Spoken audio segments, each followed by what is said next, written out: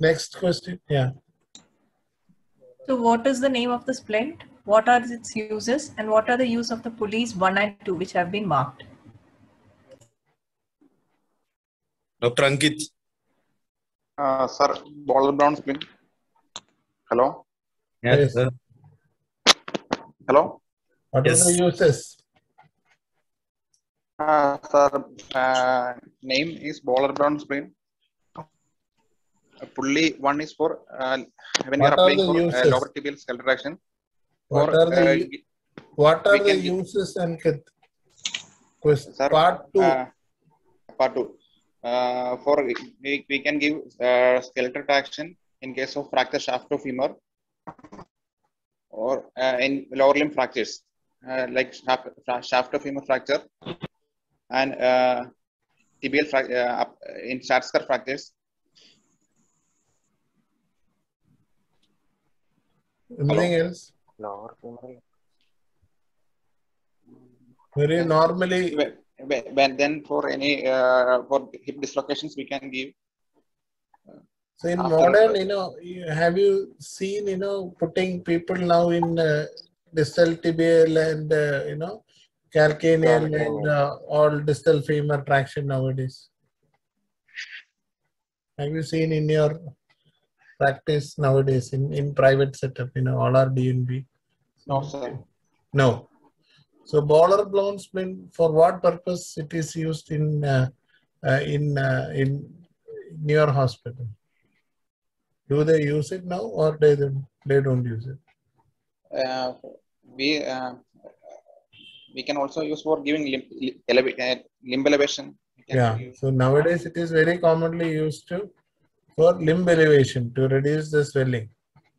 That is one common use. So it can be used for any lower limb fractures like femur fracture, tibia fractures, for calcaneal fractures, for limb elevation, especially in Pott's fracture and calcaneal fracture, to keep it above. Okay. What now you tell us what are the uses of pulley 1 and 2? Pulley 1 when we are applying calcaneal traction and lower tibial traction. Pulley 2 when we are giving upper tibial skull traction. Distal femur, which one did you give? Which one also? Number 2. Is there any number 3?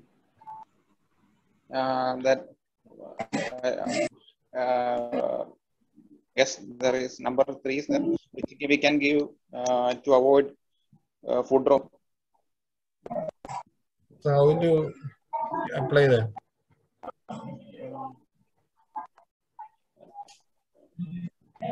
That time.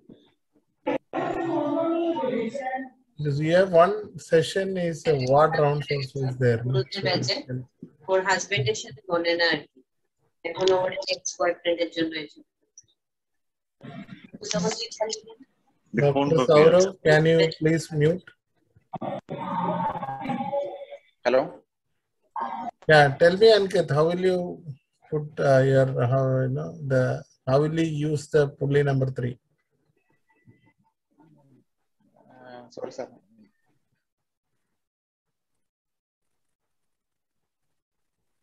Anybody to take? Anyone in the group to take it? Pulley number 3 in this one. Baller brown splint or BB splint. What is the use of pulley number 3? Akhil. To prevent foot drop. How will you apply it? From big toe to the pulley. Big toe.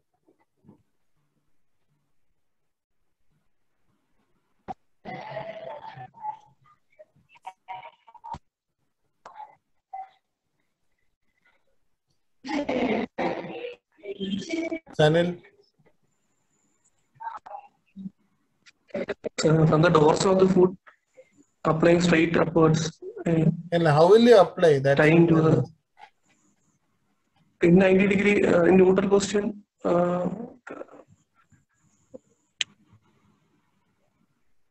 How will you apply? The foot Either should be what you lined can with do, the, you can, if this is the foot, you can tie around this one. So usually what they do is that you tie a cloth around the toes at the MCP joint level, then connect it to the rope and the weight. yes, That is, you tie a small towel kind of a thing. You make a small bandage kind of a thing here. That you keep it here, tie it, then take it around and put the weight.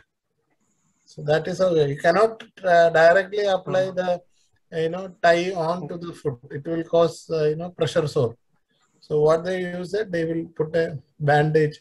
So then tie it onto that. Okay, next. Yeah, this one. So the last slide, Divya. Last slide. Yeah. So this is the uses. So you should know all the number 1, number 2, number 3. What is it used for? This can be asked both in OSCE and also for ward rounds. So one more. Okay. Some people can, another thing in ward rounds, people can ask me, how will you prepare this border bone splint?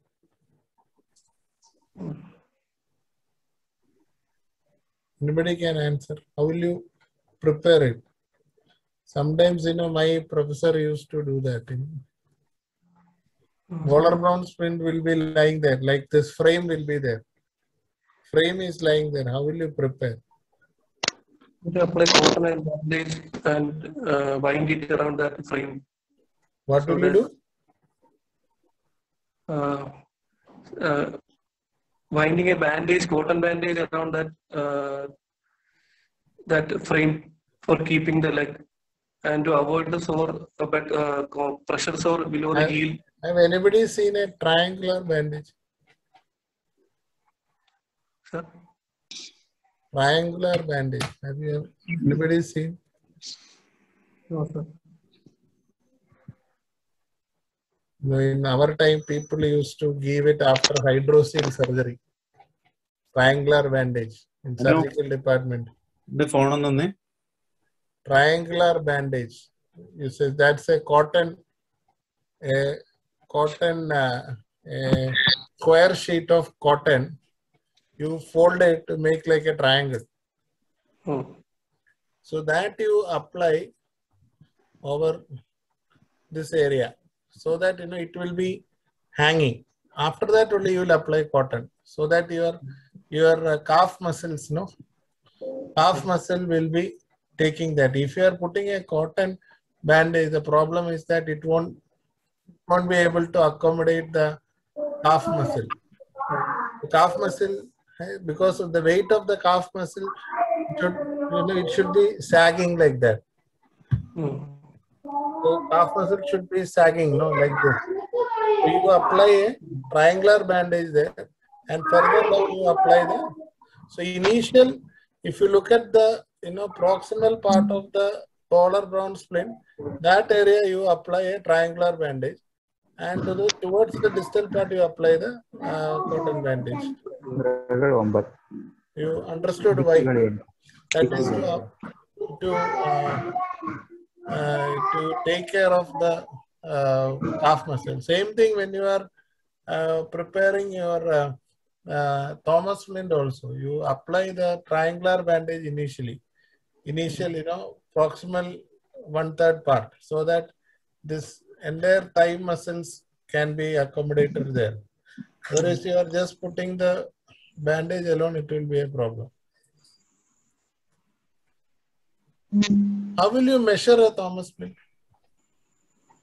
Thomas splint from the groin area to the heel, you have to take the length and add to that about 15 to 20 centimeters. So to accommodate the flexion of the foot, plantar flexion of the foot. Yes. Now, what is the size of this of the Thomas splint? Proximal groin area measure the circumference, and that have to be equal with the inner diameter of that proximal ring. Yeah, you should be, when you are putting your, both the hands should be easily going towards the either side of your ring. Bag in the duty bag. What is the use of W at the end of Thomas Splint? To accommodate that greater trochanter. No, that is, you have to giving a 15-degree tilt in the proximal part. 15-degree tilt, that is to accommodate the greater trochanter. Towards the distal end, there is a W. Yes, sir. What is the use? To prevent the slippage of knot. Yes. Renju wants to say something. Renju, why you want to have a W at the distal end of Thomas Splint?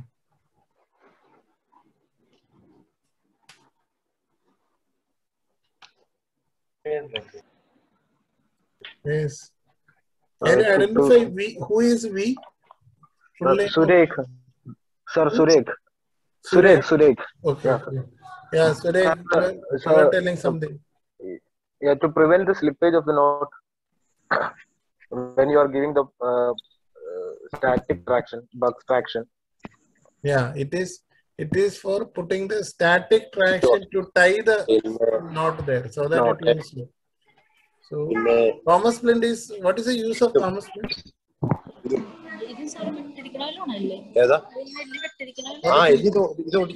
Thomas Splint. Sir, for temporary stabilization of femoral fractures. Temporary stabilization. For transportation of the patient with the femur fractures. Yes, it is for the transportation of especially femur fractures. For what actually was Thomas Splint invented?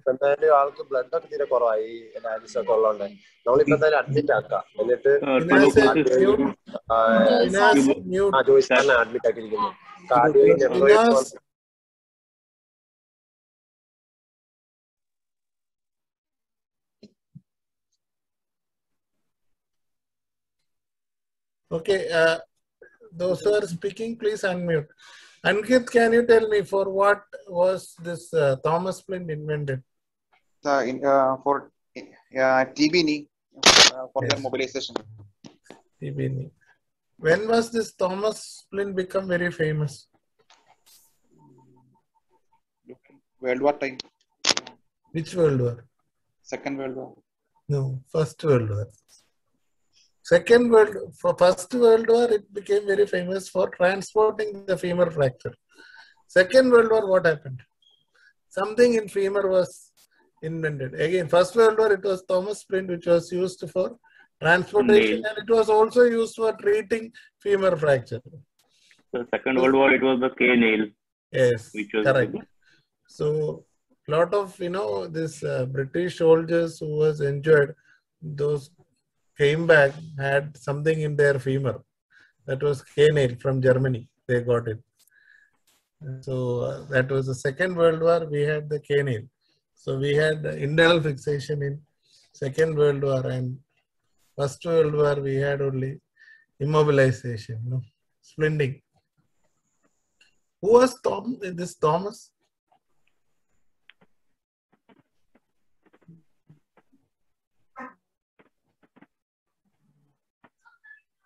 Vijit. Who was Thomas? Who Thomas? Renju.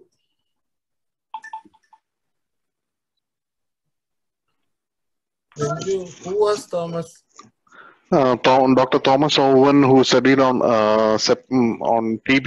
What is TB the full name of Thomas? Thomas Owen, O-W-E-N. Is there anything more you want to add? Hugh Owen Thomas. Who own? It is Hugh Owen Thomas or H.O. Thomas. Okay. So who was he?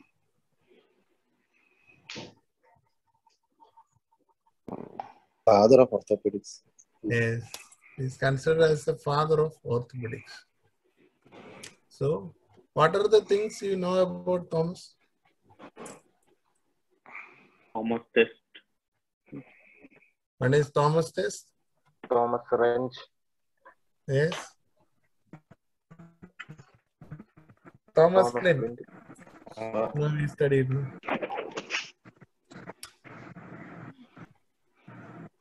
Do you know the famous nephew of Thomas? He was more famous than Thomas actually. Robert Yes. Jones. Robert Jones, correct. Robert Jones. So he was more famous. He was the nephew of Thomas. Actually, he was the successor of Thomas. So the Jones fracture, Jones splintering, all Jones bandage, all was by this Robert Jones. Okay, next slide. Next question. Name the traction which is being shown. What are the indications for this? What is the maximum weight we can use for this traction? And what are the complications of this? Who is 1 plus 8? 1 plus 8. Somebody's name is 1 plus 8 here. So, can you answer? Doctor 1 plus 8. He has disappeared. Dr. Varsha. Dr. Varsha. I think she also ran off. I cannot see Dr. Varsha. Varsha is there. Huh? Okay. Varsha is there? I don't know. Dr. Varsha Nambiar. Yes, what is this? Any idea? They are all busy, I think, operating. Just logged in. Agil. Alter traction. Alter traction. Alter traction. Okay. Okay. What are the indications? C-spine fractures, dislocation. Though? C-spine fractures. C-spine fractures and dislocations. You give this? This C-spine disc problem. Yeah.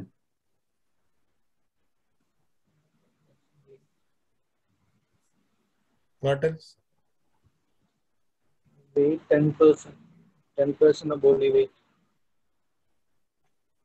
Yeah, 10 to 15%. Maximum weight. Okay. What are the complications?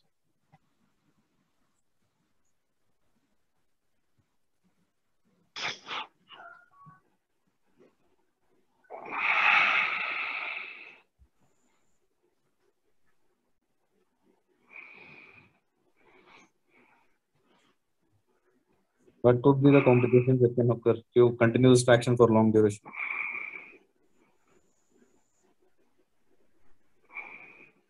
Mandible. Mandible. Pressure on mandible. Pressure on mandible. So what will happen? Dislocation. Mandible dislocation. Dislocation.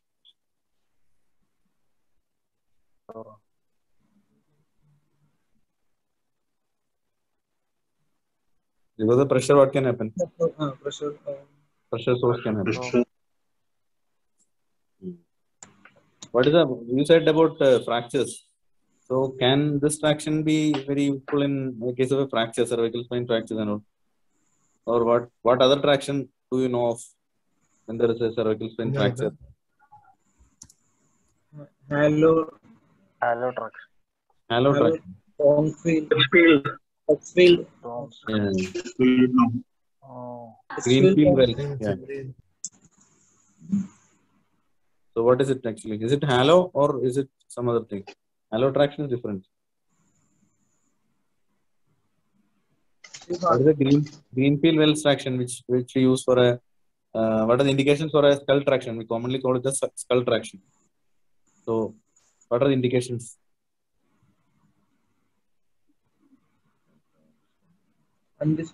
Undisplaced. on display?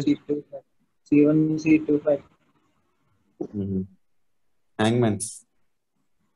Some, not all hangmans fractures, but some maybe you can use it. Then facet dislocations. Okay, so what is the weight which can be applied? For this, you can apply only 10 to 15% of the body weight. But for the skull traction, you can apply more weight. How much weight can you apply? How do we decide? We will increase the weight serially and put the CM and see if it is reduced. Yeah, how much weight you can increase serially? Depending on the level of the fracture, cervical spine fracture, you can decide how much weight you give. 5 kg per level. 5 kg per level. That is too much. For the head we give 2.5 kg, I think. Then for every cervical spine down, we give half kg each.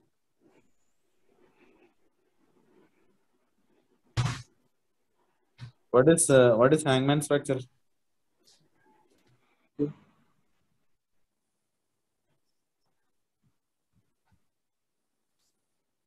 C2 fracture. Odontoid dislocation. Odontoid process of the C2. What is the classification name?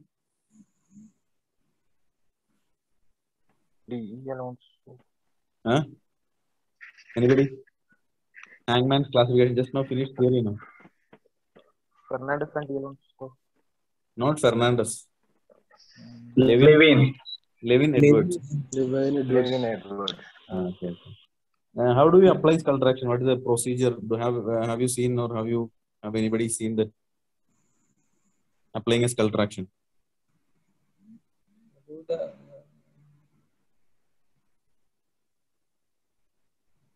Temporal bone. Yeah. How do you do under local anesthesia? Can do. No, we have to give the DA. No, under local anesthesia. Yeah, Under under local anesthesia. First, you have to shave that area and then give local anesthesia there. What is the line you ever give the pins? Location. It should be in line with the external auditory meatus. I think you should read that. What is the procedure? How do you? You should only break the outer table. Yeah, outer table. Yeah. It's like the Crutchfield tongs is like a X-shaped device.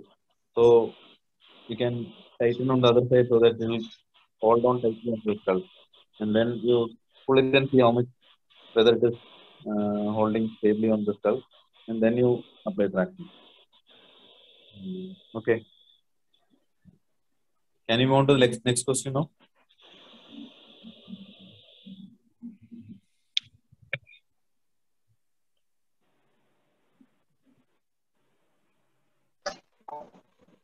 So what is the implant shown? What are the indications for its use? What is the length of a standard barrel? What is the use of a triple rimmer, and why is it called a triple rimmer? Dr. Ebin is there? Dr. Ebin? Yes, sir. There is a dynamic hip screw.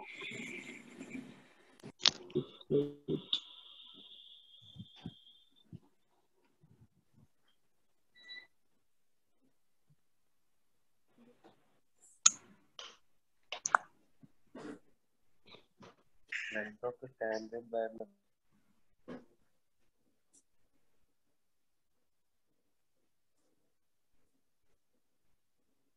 We cannot hear. Dynamic hip screw, sir. Okay. Indication is intertrochanteric fractures. Then? Standard length of. What are the indications? So not what is the indication. So what are? Fractures, then neck of femur fracture. Okay, very good. Then Okay.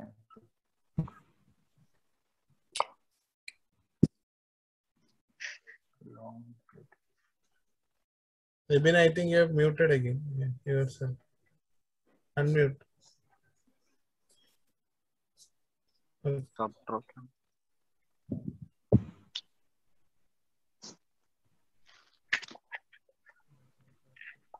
DHS can be again used for any proximal femur, tumor surgeries. When if you have a mets coming in there, you want to, instead of tumor spreading, you can use DHS there. Okay. So one is trochanteric fracture, one is neck of femur, and any proximal femur, lytic lesions where you want to bypass that area. If you nail it, then you have to radiate the entire femur. So if you want to isolate that region, you can use the DHS. Okay, what is the length of the standard barrel?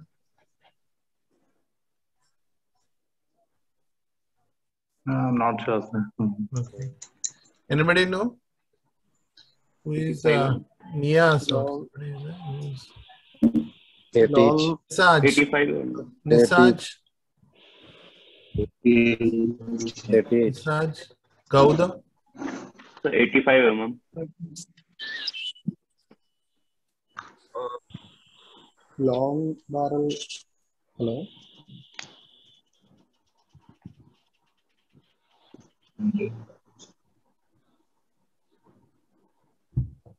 You've got two barrels, no? Long barrel and short barrel. Short barrel. So Long we'll barrel. take the exam going. Sureg. Yes, sir. Yes.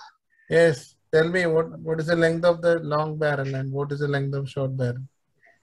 The long barrel is 85. 85 what? Centimeters? Mm. 85 millimeter. Okay. Yes. Everybody has got difference in opinion. Eben, what do you say? Will you take it? Eben, will you take it? 85 millimeter for long barrel. Short barrel is 85, long barrel is 95. Nisaj is here? Nisaj. Long barrel is? Nisaj. Yes, sir. Yes. Sugesh has put your name that your exam going. Nisaj, Gaudam and Sureg. So you have to answer this. So short barrel is 4 mm, 40 mm. Okay.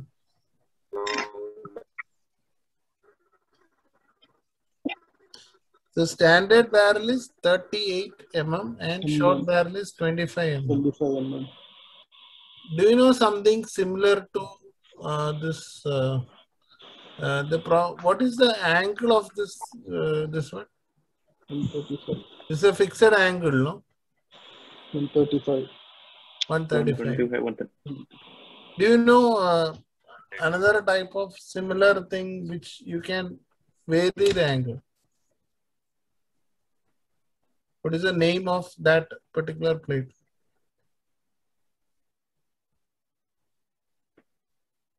There is a screw here.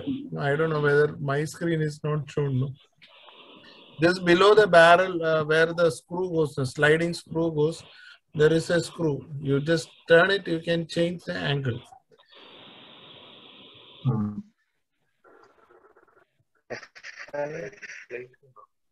Yes, Surek? Femoral neck system. But it's very old word.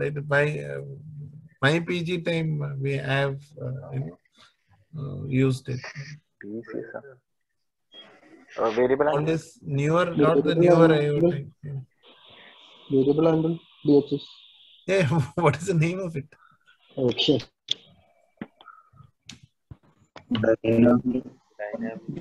Yes, Shamas. DCS. No, you don't say DCS here. What is the indication of DCS? Subtrochanteric fractures. What? Subtrochanteric fractures. Okay, then? Distal femoral fractures. Distal? Supracondylar fractures. Distal femur fracture. Yeah. These two. Okay. Fine. That is known as a Richard screw. Okay, where you use it, where you can turn there is a there is a screw just below the sliding area, and you can see there is a screw. That is a Richard's plate and screw. So, what is the use of triple reamer, and why is it called triple reamer? Who else are the exam going? We got 3 now. Sugesh, Surek, and who is that? Surek, Gautam, and Nisaj, Akhil and Sanil from Louth. Who else are exam going? Can you put it in the chat box? Who all are the exam going? Exam going, please answer. No, please. This is your chance. Otherwise, Ankit is ready to answer He's always willing to answer. Somebody else is there? Exam going in this group? Okay. Otherwise, we will go to Akhil now. Tell me, what is the use of triple reamer and why is it called triple reamer? Separately reinforce the screw and the barrel.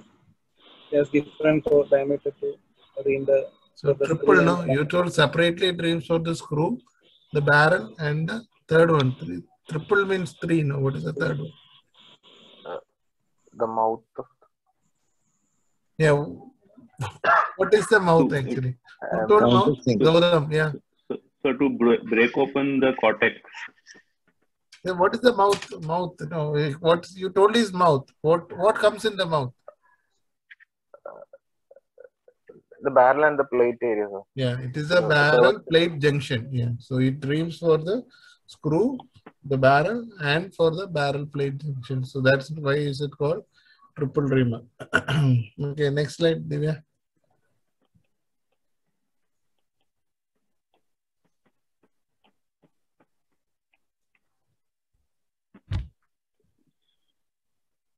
So what is the orthosis which is shown here?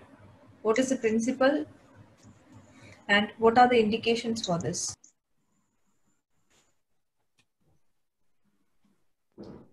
Who is writing exam from Rajagiri? Ankit? Ankit, who is writing the exam this time from Rajagiri? Sir, Ranjit, Arun. Renju. Ranjit, but I think they are not in. Not okay. From medical center? Medical EMC? Sadish Arun, sir. Who is there? Sadish Andonu, sir. Sadish, Avanando. Join Jayatanda. Avanu illan thonu. Okay. Lissy now?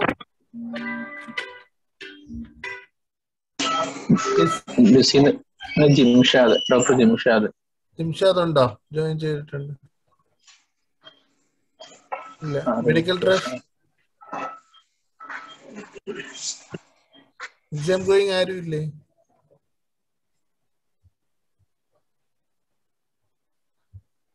No, Jimshad ഉണ്ട്. Mohammed Jimshad. Yeah, Jimshad, you tell me.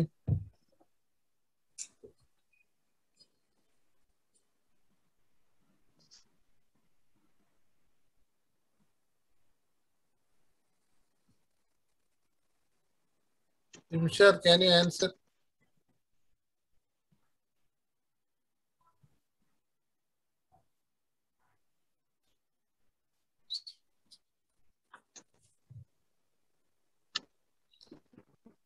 Anybody want to take Bivin Lal? He has shown his video. Bivin, what is this? Unmute yourself. This is DLSO brace. Yes. Dorsolamposector. Is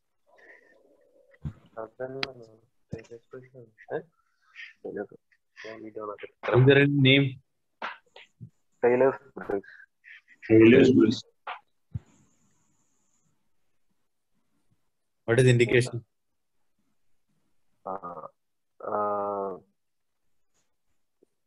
TB spine immobilization, kyphosis. Okay. Stable Kyphosis. thoracic spine fractures immobilization. Okay.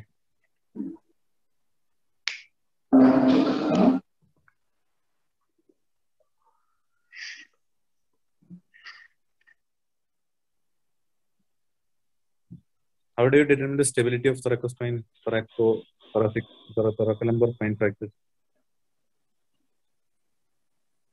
Punjabi white. Punjabi. Two column or three column principle. Yeah, what is that classification called? Dennis class. Yeah. More than two columns involved. Two or more columns are involved. Among the three, it is unstable. Yeah. So only for stable fractures you can use this. What is the principle? Keep the thoracic spine hyperextended position. Yeah. How do you do that? What is that principle called?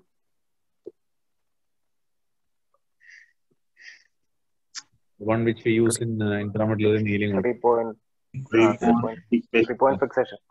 Yeah, right.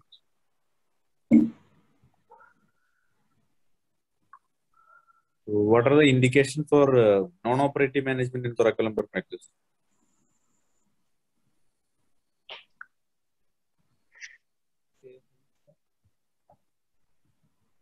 When do we stable fractures? Stable. I mean, I asked about surgical treatment. Okay. What are the indications? Patient comes with a thoracodetal fracture. So what do you look for? Neurological status. Body height. Yeah, neurological status. Yeah. If there is a neurological status, definitely. Okay. If there is no neurological defect, even then, is there any indication? It is like a flexion distraction injury. Yeah, one already you said like it is unstable. Definitely. Unstable.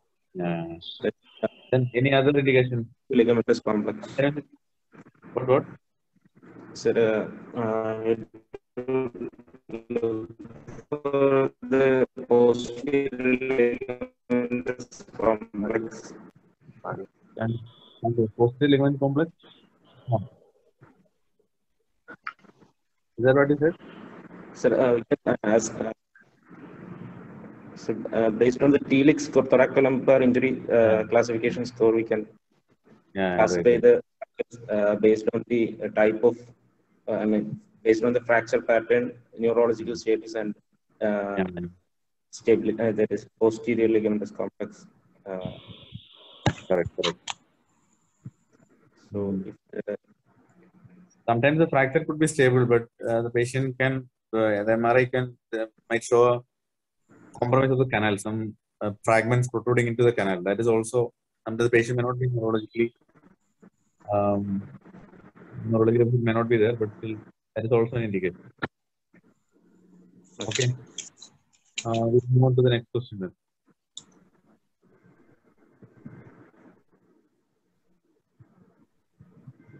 What is the type of injury?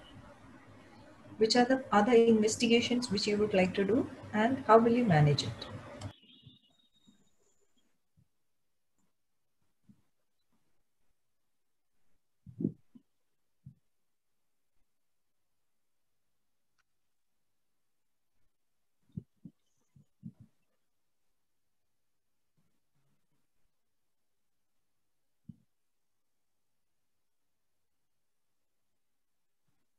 Surek, see here, Surek. Yes, sir. Surek, answer. What is the type of injury? Yes.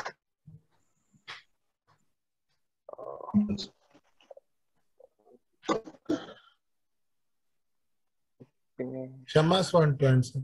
Supination.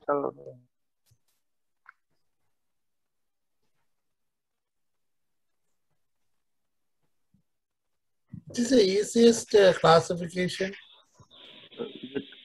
in angle fracture? Pronation and external rotation in Weber. Log Hansen.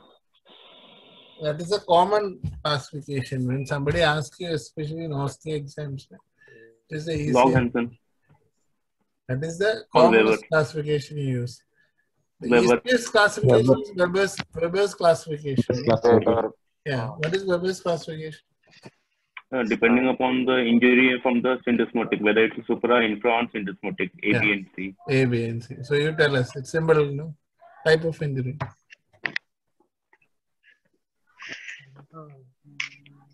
You get the mark, no? You don't have to answer all the complicated things. Simplest, go by simple. Supination external. Weber, which one?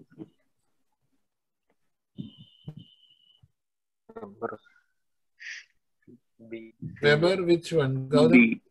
C. Yes, correct. B. It's So, supra. So it's like. so other investigation? So we will go for the CT. You told it is a type C Weber injury. That is suprasyndesmotic injury. So what other investigation will you do? So I will go for the CT scan to You look will for go for the CT scan of which area? for the anchor. Angle. And Anybody wants to do a less cheaper investigation to confirm that this is a Weber type C injury? We can take a Sir, whole leg X-ray. Yes. To look for proximal. Yes, correct. Fibular Then take a fracture. proximal fibular X-ray or a knee X-ray. Or I take a whole, more correctly will be what you have told. It's a whole leg X-ray you have to take for a suprasyndesmotic injury. So what do you suspect in this patient? Miscellaneous fracture. Can have a fibular proximal fibular or a Proximal fibular fracture. Yeah. So you have to look for any neurological deficit. Look for any peroneal nerve injury or something. So management.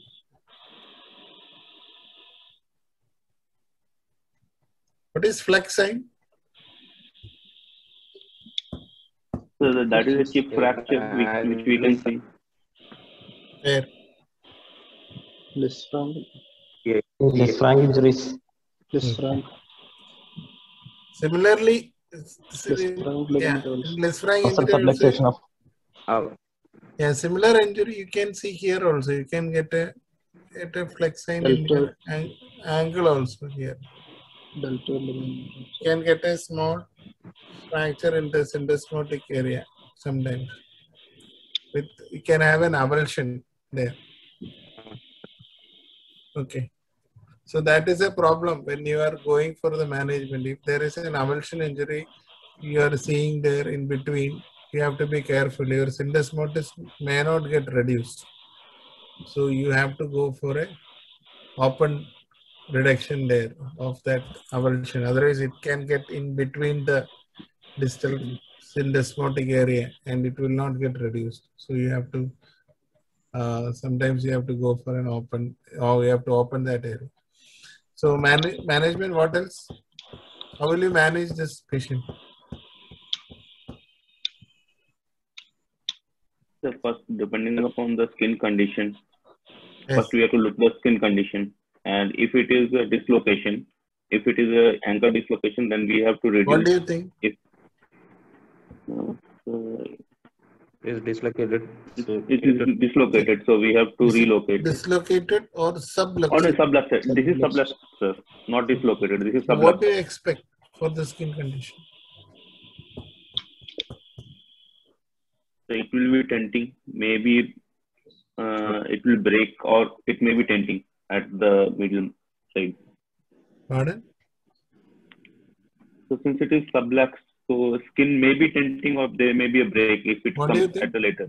Look at this X-ray. There will be blisters will be there. Can you see soft tissue in the X-ray? Yes, sir. Yes. What do you think? Swelling. Do you think there is a tenting? No. No. I am asking, how will you manage this patient? You don't have to imagine things. No? You tell me from this X-ray, how will you manage? You are in the casualty, you are attending this patient. So how will you manage? We will try to reduce the joint there and put a above elbow, above knee slab and keep it elevated so to reduce the edema. Correct. First thing you have to look for any neurological deficit is there. You will look for it. Then you have to reduce the joint. That is the most important thing. And give a slab, immobilize. No. So immobilization to relieve the pain and also to prevent further subluxations, to get the knee to remain in reduced position, and for your skin to become silent. What do you expect the skin condition in this patient?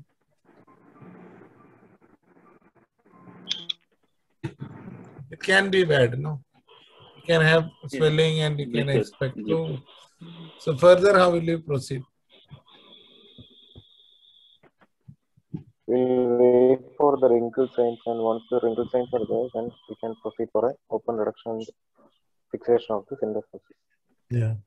Either you have to do a early fixation if there is no much swelling in the initial time, or wait for your wrinkle sign to appear. So usually you take up after 3 to 5 days once the swelling starts to come down. What will you do? Gautam, you told CT. Now, what do you want to see in the CT? Yes, sir, we have to look for the posterior malleus if there is any involvement. Can take a lateral view of the ankle and see whether there is a posterior malleolus. When will you fix a posterior malleolus fracture?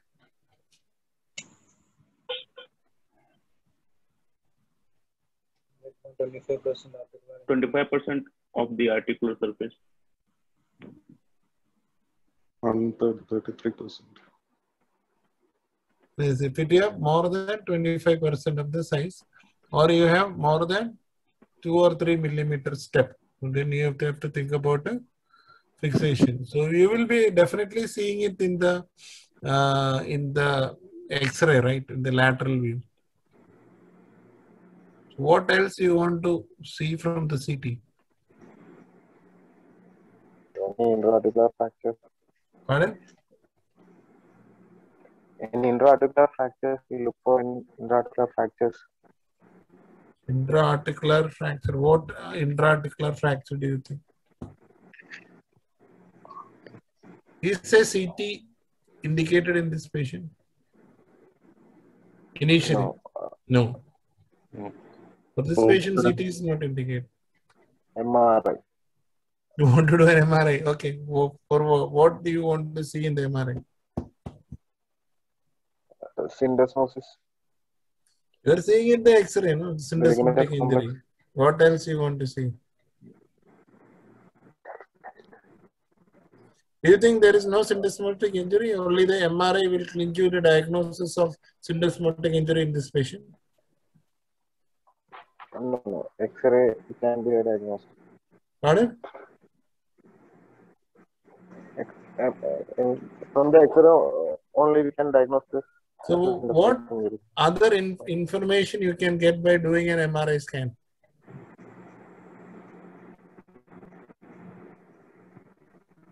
Ligaments and And what again? Ligaments, deltoid ligament and collateral. Yeah.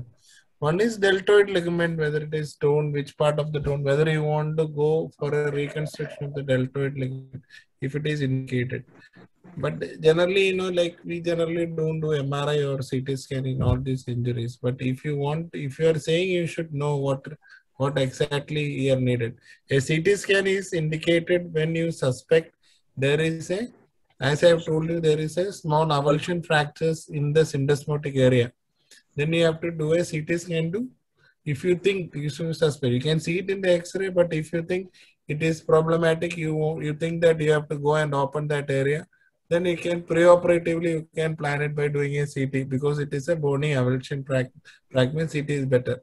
MRI is indicated to know the deltoid ligament status, whether it is torn, from where it is torn, if it is from the talar side or from the medial, from the medial malleolus area, and so that you can plan where you want to put your anchor for repairing. So that is the role of CT and MRI. But generally, I don't know, in your setup maybe it is taking. Another thing you might can think is some talar dome osteochondral fractures, but that is also very rare. Generally don't do. Okay, next slide, Divi.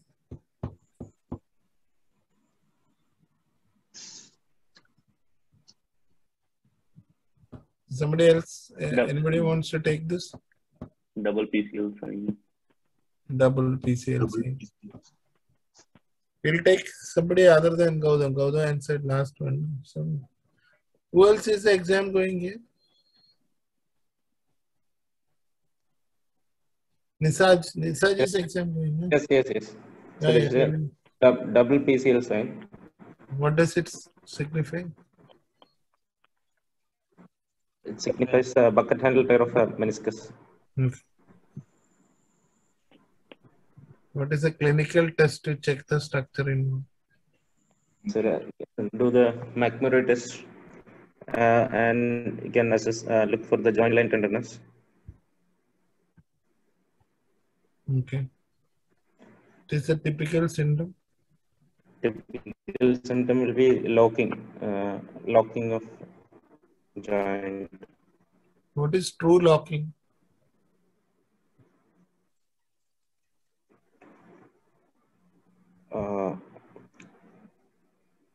True locking is. What are the types of locking?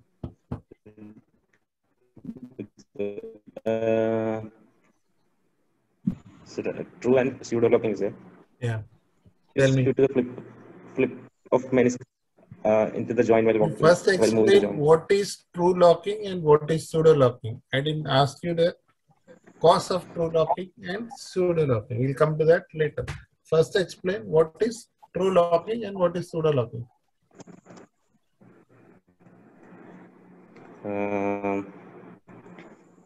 Yeah.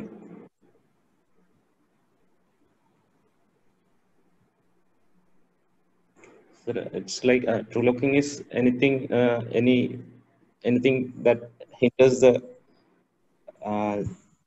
movement of the joint. Anything which is intra-articular that causing.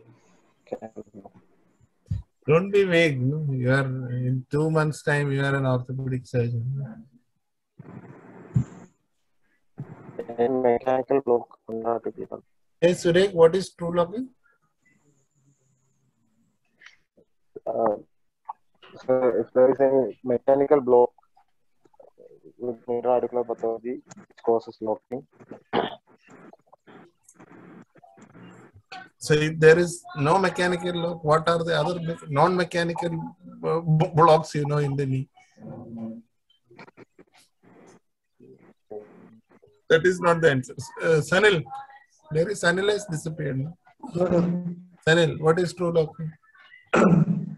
Sir, true locking will be an intra-articular pathology causing the locking such as meniscus tear.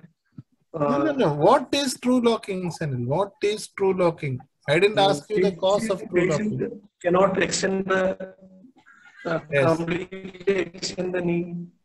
Yeah, true locking means you cannot extend the knee. The knee is in slight fixed flexion deformity and you cannot extend the knee. That is known as true locking. And what is pseudo locking? Pseudo locking patient will have pain due to other causes like tendon tear, bursitis. What is pseudo locking? Tell me. There will not be any patient can. Pseudo locking means patient feel like he's due to pain. No. He may not be able to. No. Again, what is pseudo locking? Patient is not there is no intraarticular pathology, but still patient feel he is not able to move What? because of severe pain or swelling or muscle tightness. No. So it is not due to the both, mechanical symptom. we both together did a case where you can lead for pseudo locking. You tell me.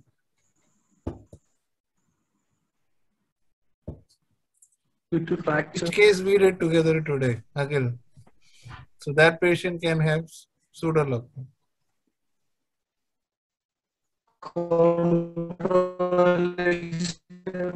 And the we together did only one case. No? So you tell me what was it? Again.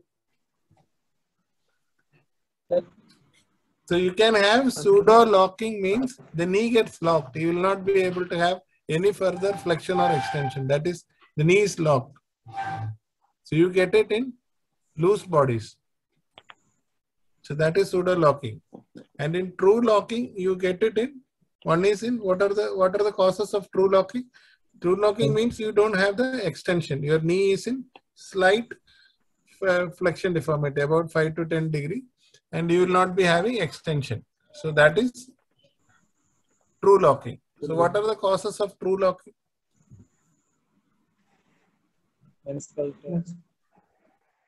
Gautam.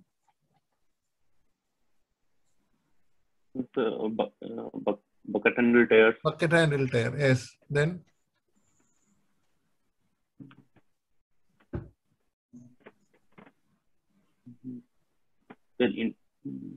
No?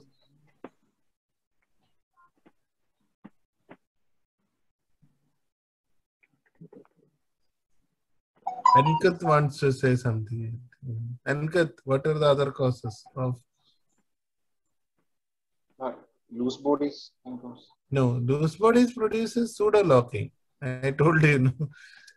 You will not have any motion. The knee get locked. Then you move your, you wiggle your knee. Then you get the knee unlocked. That is pseudo locking. That is in loose body. True locking. Bivin Lal. I can see only two of you, Ankit and Bivin. Yeah, tell me, Bivin. Arthrofibrosis. Arthrofibrosis will produce true locking. No, that is it. All these lockings are temporary phenomena. It can get lock is always an unlocking phenomenon will be there. No, in arthrofibrosis there is no unlocking.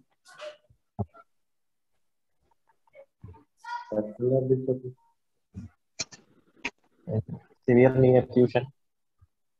Pardon? Knee effusion case to get relief of pain. The patient. Agil. Patellar dislocation. You can have the ACL tears. You can have the ACL stem getting in between the knee. So that can also produce this true locking. It can get locked. And it can go in and out. So this all these soft tissue kind of things which can produce this true locking. The knee will be in slight flexion. And pseudo lockings are seen in loose bodies. Okay, next.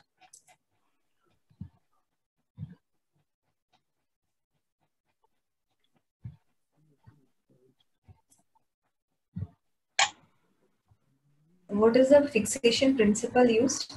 Which are the other two sites which this principle can be used? And what is the most important requisite to apply this principle?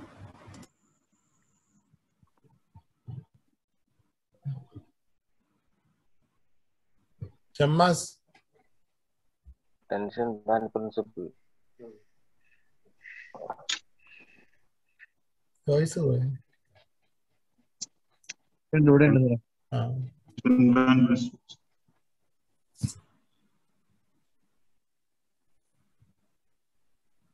is tension band principle? Here, tensile force will be converted to compressive force. Okay.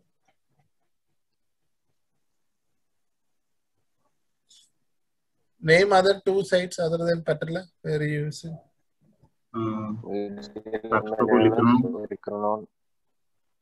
Medial malleolus. That's it.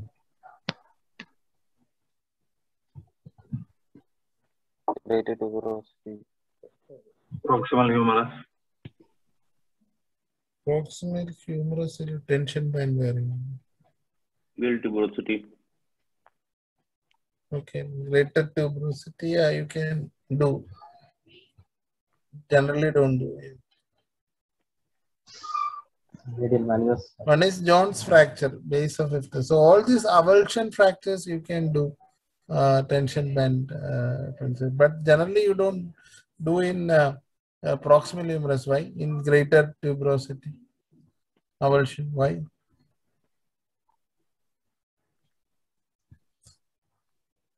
So that is the other third question. Most important requisite to apply this principle.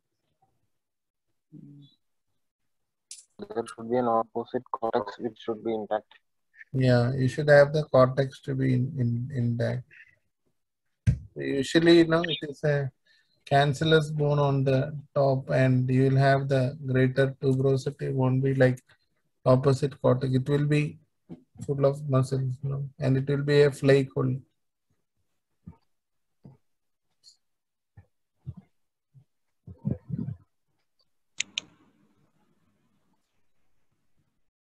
So identify the muscle which is being tested. Divya will go through this question. Yeah. Identify the muscle which is being tested. Which nerve supplies this? Name the foot everters, and how will you do a Thompson's test? So which is the muscle being tested there? Posterior. Pardon? Posterior. Okay. Which is the nerve which supplies it?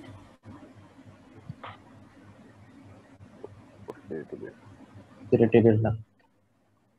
Okay. Name the foot everters. Peroneus longus and peroneus brevis. Which is the main? Which is the supporting role? Peroneus brevis is the main, and peroneus is the support. Okay. And how will you do a Thompson's test? So, in prone position, knee flex position, and head using the calf muscle. Can you be a little louder? Patient in prone position now, Okay. and knee flex to 90 degree, okay. And angle should be free, and use the calf muscle. We have to look for the plantar flexion of the ankle. So the plantar flexion is present. The Achilles tendon is intact.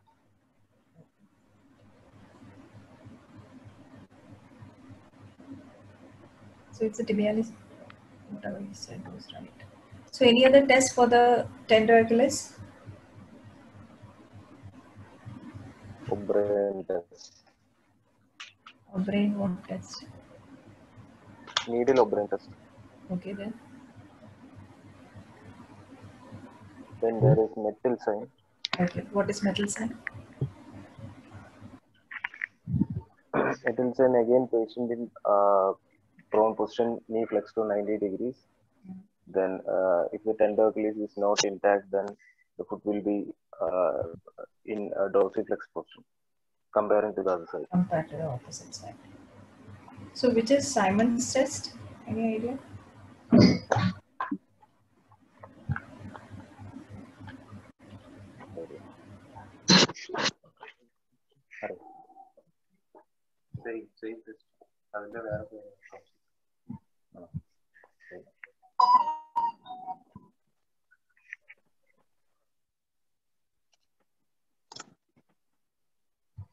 Hello?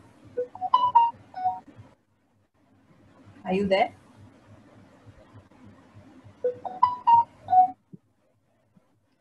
Simon's test is the same as the Thompson's test. It's just the almost same, which the leg is kept hanging loose from the couch rather than bending it and keeping it. Oh, Okay. So identify. Okay, next. Which other test? Any other test for tender weakness? Mantle sign outline test. Needle test. Surek, yes, sir. any other test Sir, to there do is for a tender weakness? needle of brain test. That what somebody told, no? One is Simon test, needle of brains test, then you feel a gap, then Thompson's test. One more thing, if somebody comes in, you ask him to do something which patient will not be able to do. Stand on heels. I don't know the name of the test here. Standing on heels. Gautam. Tiptoe walking. Yeah. You have to make the patient stand on the toes. You will not be able to do that. Okay. Next. So identify the test which is being done. Describe the test for anterior instability and what is Hornblower's sign.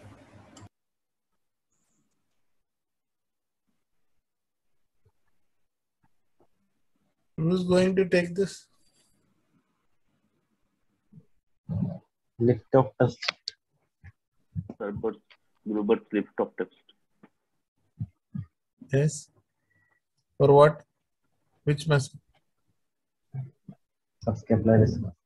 Subscapularis. Okay, very good.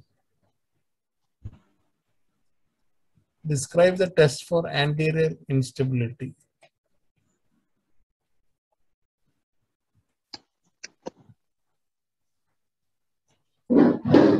Who is the first year? Any first years in this group? Who is Anupam? Anupam, can you tell me a test for how to do a test for anterior instability of shoulder? Name a test. Anupam is not answering. Ando. Ando is also muted. Karthik. Karthik.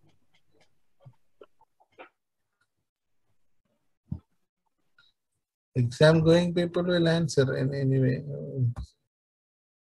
Anybody else? Renju, can you explain? Renju? Karthik wants to say something. Karthik. Sir, apprehension test. Apprehension test. How will you do apprehension test? Sir,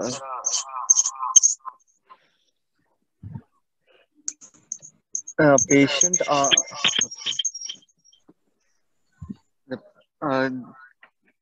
the elbow is flexed to 90 degree and the patient's shoulder is abducted to 90 degree. What and is the position of the patient? The patient is in supine. Supine position. Okay. The patient's elbow is flexed to 90 degree and the shoulder is abducted. And then gently external rotation forces applied to the shoulder. So one hand. Where will be your other hand?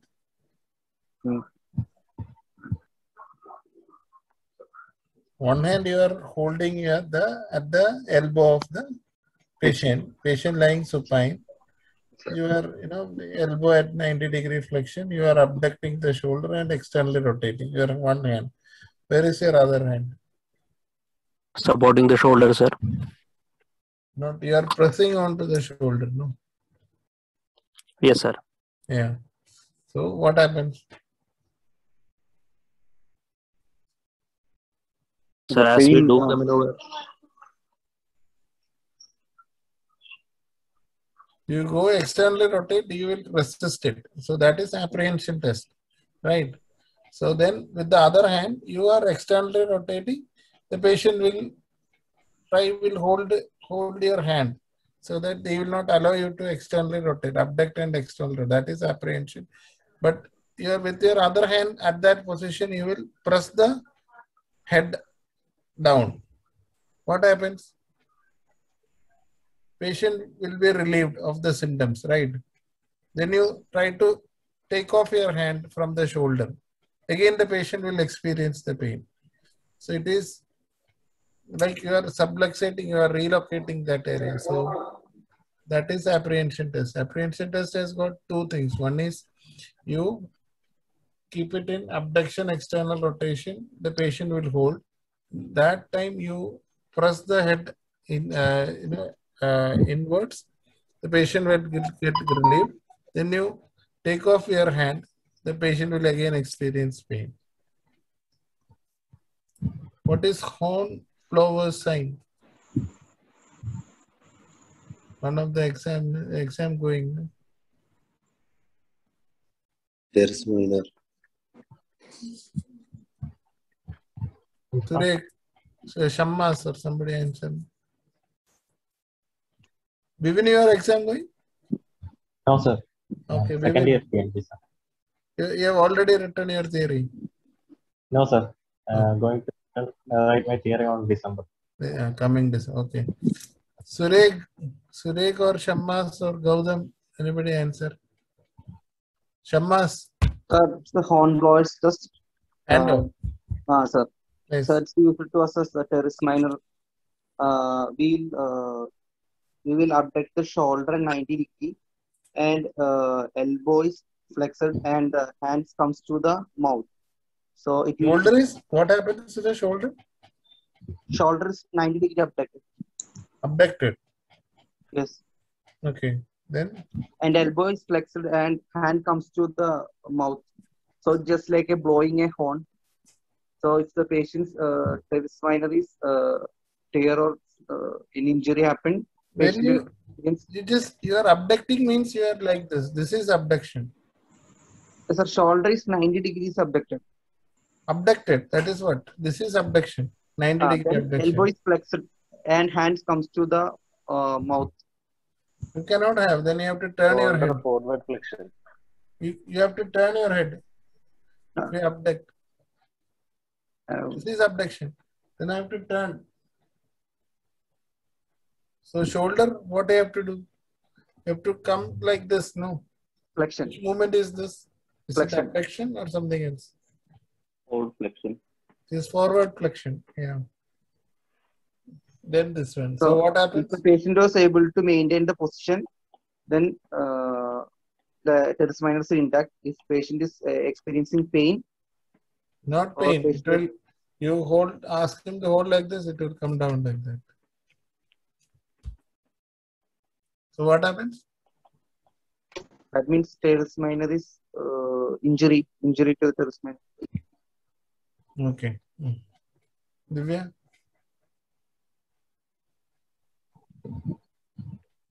See the picture, no? The hand will go down.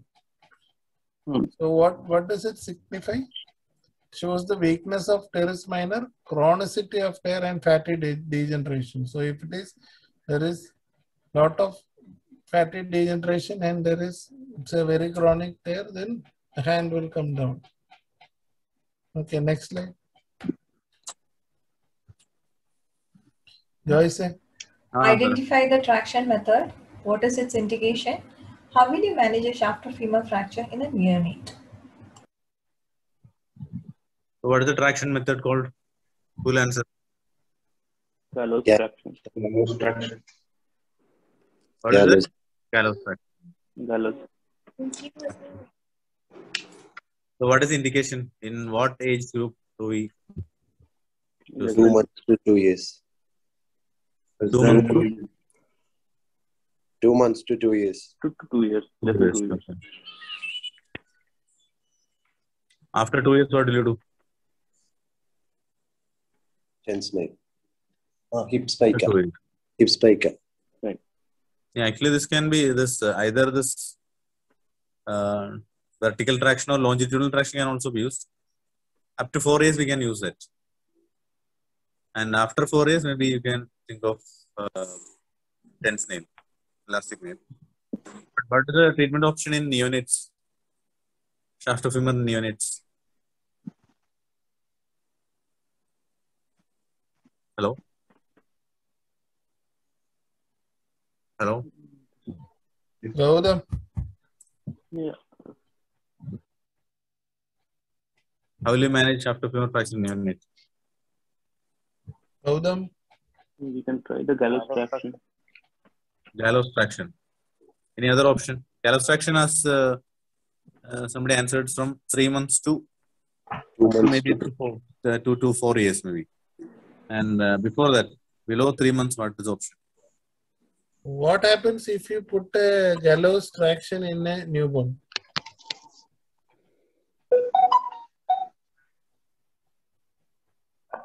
See in that picture, it is nicely given. See the arrow. The buttocks has to get little bit elevated from the bed. Okay. When you are applying the traction, generally it will work. So what happens, Gautam, if you put a gallows traction in neonate?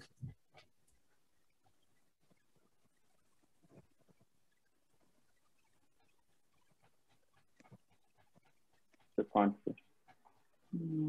Panel.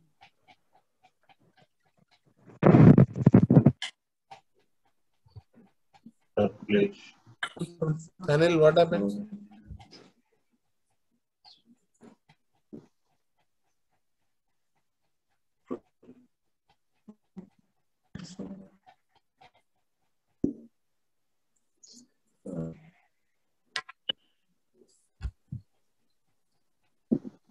Akhil, what happens? What is the problem with the neonate? No? Hip dislocation. Hip will not dislocate. Then it will. The skin is very thin. If you put a this kind of a traction, there will be peeling of the skin. Pediatric ortho. There will be peeling of the skin because the skin in a neonate is very thin, so you cannot apply that. So what else? What else will you do? Pelvic harness. Yeah, pelvic harness. Yeah. Pelvic harness. Okay. How long will you have to apply? 3 weeks. 3 weeks. Yeah. 2 to 3 weeks. Okay. So, can we go to the next question? Yes.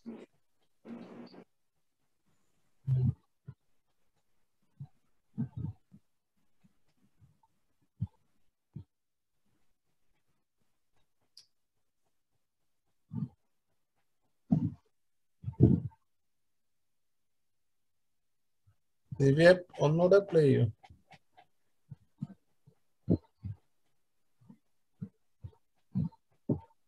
Watch the video carefully.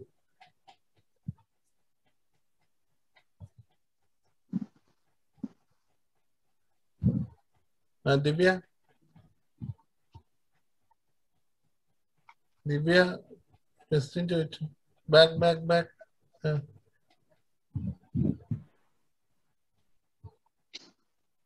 What is the gait shown? What is the gait shown in this video?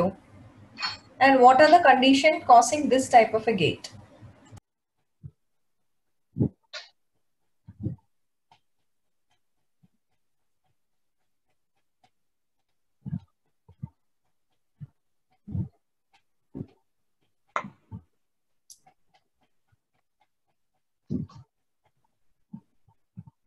Jimshad.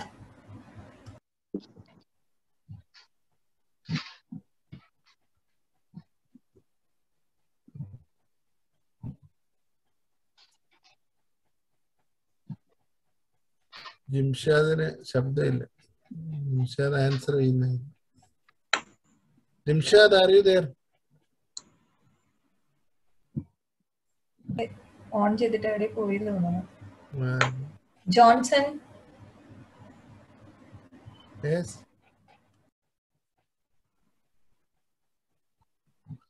Johnson.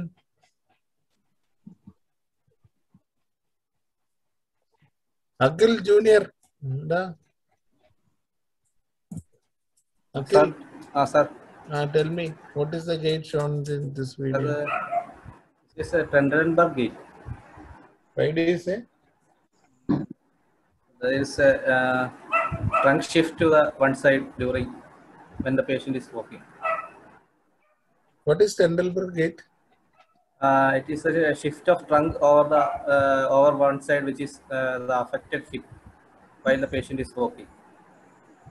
Can somebody explain what is Trendelenburg gate?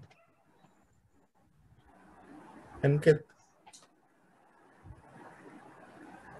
Sir, when patient weight bear on the affected side, the opposite side dips. Then in order to avoid that, patient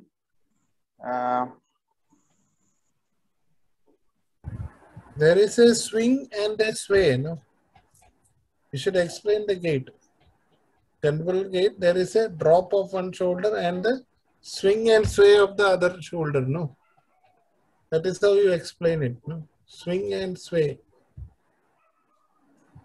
You have the drop plus sway. Okay. Like this. Chandrababu sir would have nicely shown it how he, I don't know much. So there will be a drop plus like this. There will be a swing and a sway, no? Okay. What are the conditions causing this type of gait? So seen in weakness of hip abductor muscles. In Perthes, we can see. Which one? Perthes, like Perthes disease. So tell us, can you explain the conditions? Most probably seen in What are the components of this Trendelenburg phenomenon? What makes it? Due to weakness of hip abductors of the affected side, the ipsilateral hip will tilt downwards, and in order to compensate that, the trunk will shift to the opposite side. Okay. So one is abductor weakness, or when there is a fulcrum weakness, or when there is a muscle weakness. So in this patient, what basically is he having? Divya, explain to you. This patient basically, yeah, see.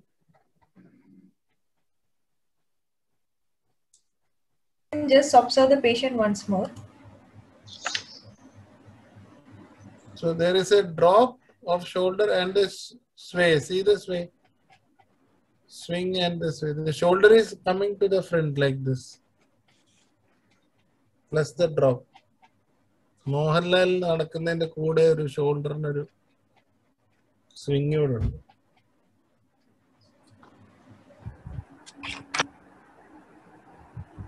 So this patient, he is basically an amputee. So anything which affects the fulcrum, the load, the effort, or the lever, everything can cause the Trendelenburg gait. And for this patient, it's the effort which is having the issue.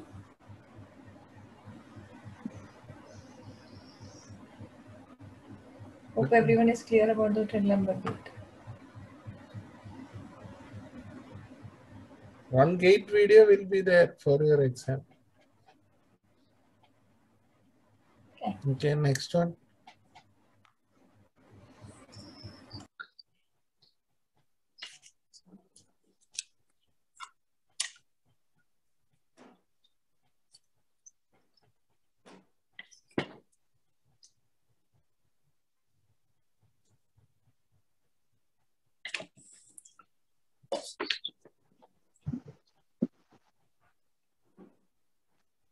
O'Brien's test.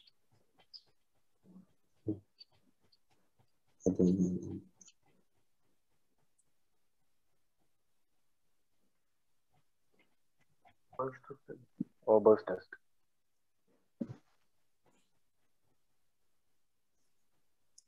test which is shown in the video.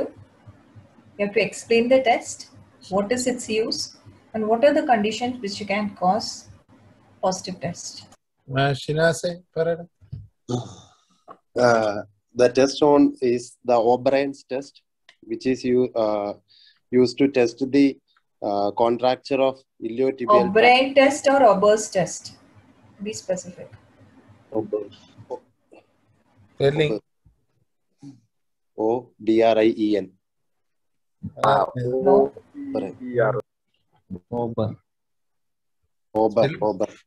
Ober test. Spelling. OBER.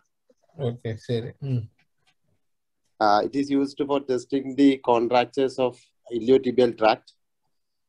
In this test, ask the patient to abduct the hip, then flex the knee, and external rotate the leg,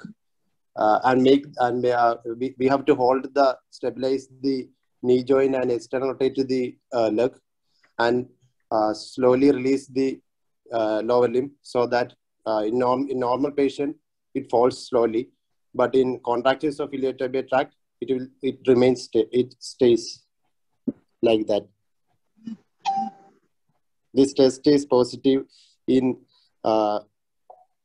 cerebral palsy, spastic type cerebral palsy, then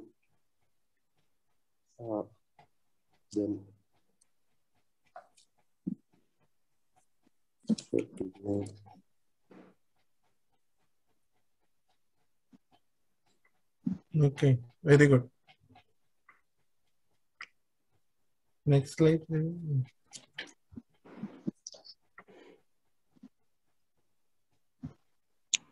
Yes, So already it is not only on tight, it can be seen in tight, contracted, or inflamed also. So if there is something, there is any reason for the inflammation, it can there will be contraction of the tensor fasciae lata area, and that can also produce this thing positive.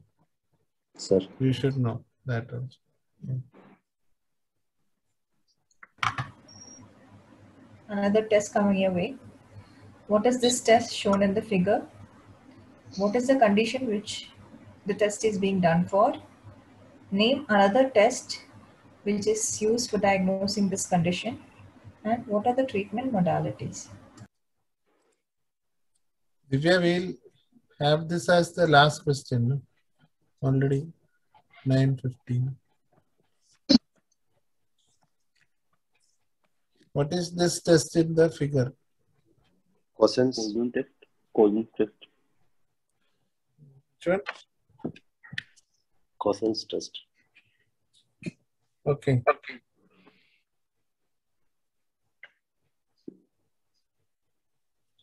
What is this condition? Tell who is answering the question? Shamas. What is the condition for which this test is used? Cousins test. Tennis elbow. Tennis elbow. So we'll go through. Who is there? Gautam. Name other tests used for diagnosing this condition.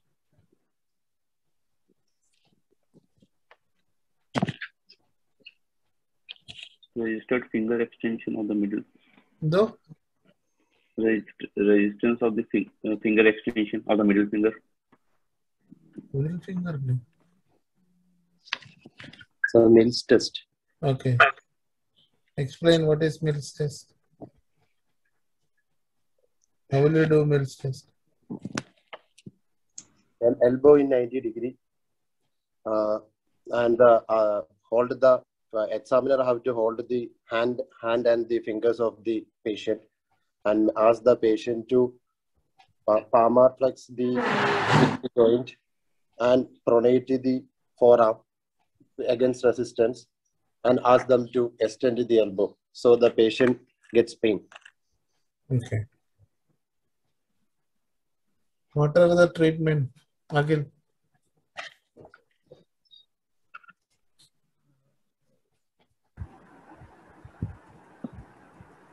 Initially conservative management, with rest, then tennis elbow brace we can give, then local steroid injections. What all things you will do? So initially, activity modification, conservative management. Okay, what treatment will you give? You got a patient with a tennis elbow in the OP. How will you treat that patient? We can give tennis elbow brace. Will the patient be happy? For what the patient has come to you? Patient be having pain. Initially, analgesics. Yeah. So you have to give a analgesic. What type of an? You give a NSAID so that the inflammation is reduced. Then what is the pathology? Inflammation of the common extensor origin, lateral epicondyle. Which muscle is commonly involved? Sensor carpi radialis brother. ECRB, sensor carpi radialis. Sensor carpi radialis. Okay. So what else will you give? You give NSAID, then you will give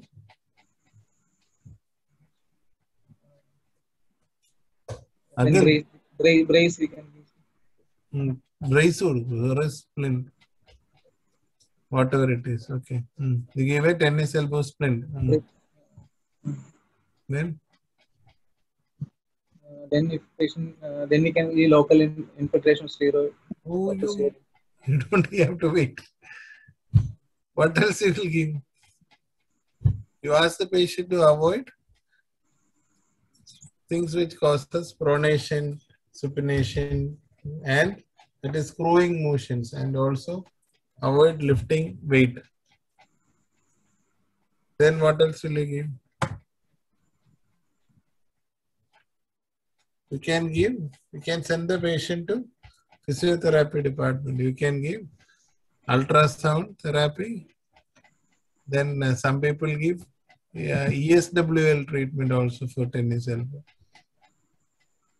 Extracorporeal shortwave therapy, for this thing. Then if not getting relief, you give infiltration, steroid infiltration. What is the indication for surgical treatment?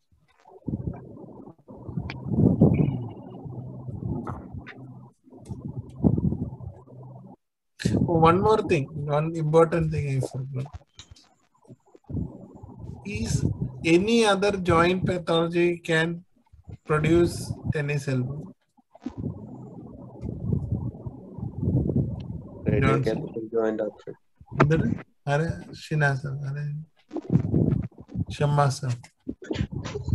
Any other joint pathology. So you send to physiotherapy department, you do all these things. You ask them also to rehabilitate a particular group of muscle. It's very common. That one thing you have to know. Okay, Ankit, can you tell? Can you send the patient to physiotherapy? Which group of muscles will you tell them to rehabilitate? The weakness of a particular group of muscles in a joint can lead to tennis elbow. It's very frequently seen.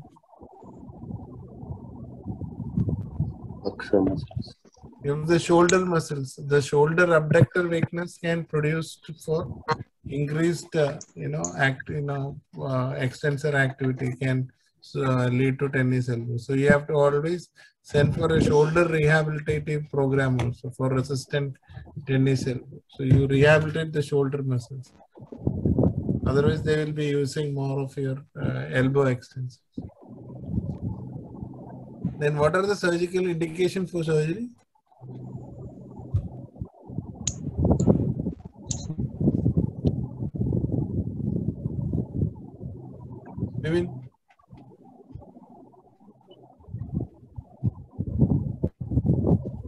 Failed conservative management.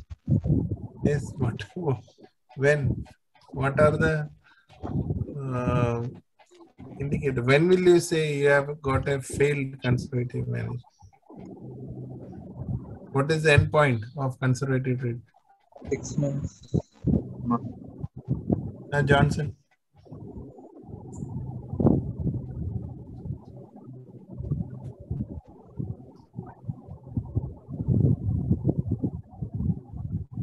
When will you say your conservative treatment has failed?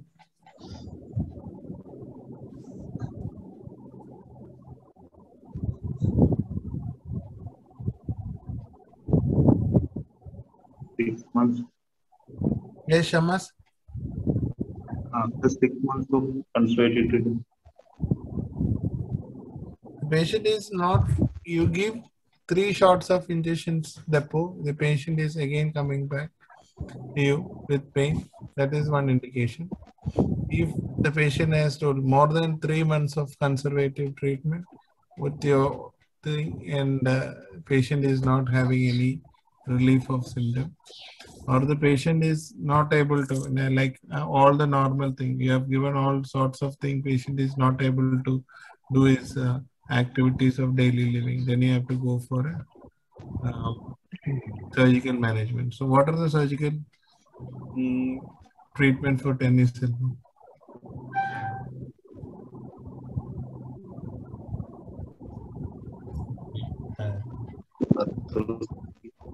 Release. What will you do?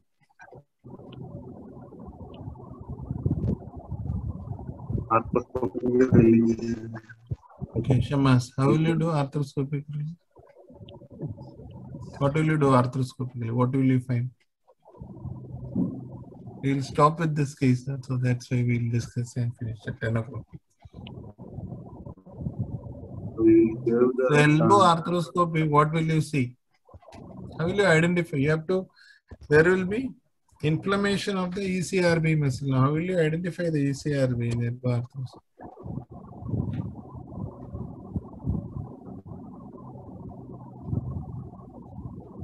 Once you put the scope, you can see the radial head and you can see the extensor origin coming in.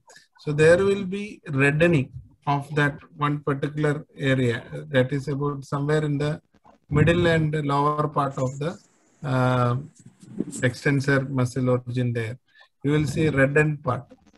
There will be, inflammatory response you can see. There will be a lot of vascularity coming there. So there you have to release it. Either you can use a radio frequency ablator and you can just release that area, or you can even use a 11 number knife and cut it. So that is the arthroscopic management. So open surgery, what will you do?